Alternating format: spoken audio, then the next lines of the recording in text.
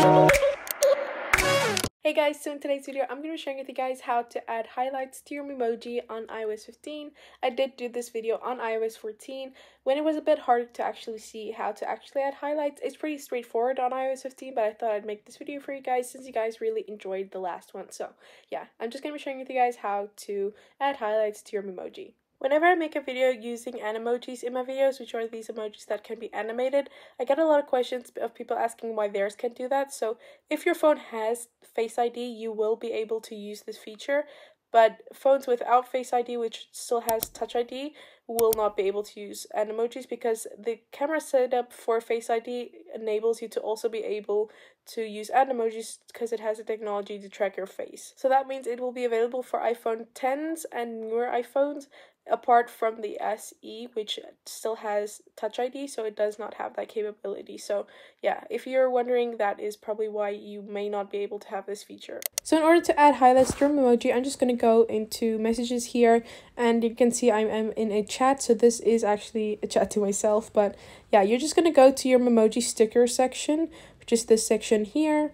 Don't mind my missing emojis and this weird looking emoji. I think it's just a glitch with the iOS 15, so hopefully that will get fixed. But anyway, so then you're going to click on the three dots here at the top left, and you're going to select edit. So all you need to do is you need to find your hairstyle section, and then you can see here it says add highlights. Just click on that, and then you can see all the different types of highlights. There are 3, and then you also have your hair colors for your highlights. So right now it is set on modern. I'm going to add a very contrasting color to my natural hair color so you can clearly see it. So this is my main tip for adding highlights to your emojis if you're using the modern or the classic, which looks like this. I do recommend you use a color that's very similar to your main hair color because it will look pretty weird otherwise. I feel like it doesn't look very natural or very blended in. So I do recommend going with a color that's pretty close to your hair color. So here you can see it's a different type of brown, a lighter brown, but it still looks pretty natural opposed to having like a yellow, you see.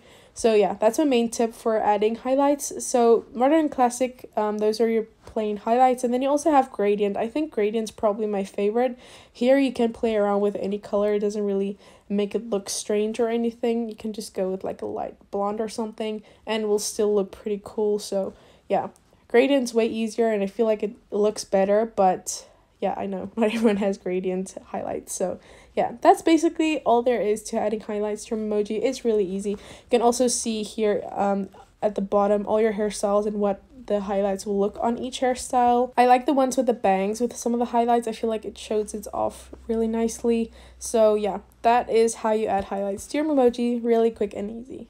I hope this video helped you guys figure out how to add highlights to your Memoji if you didn't know. If you did enjoy this video and found it helpful, give this video a thumbs up and comment down below any other questions you might have for me.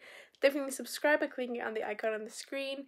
Click on the playlist to see all of my other Memoji related videos and click on the video to my previously uploaded video. I'll see you guys next time. Bye!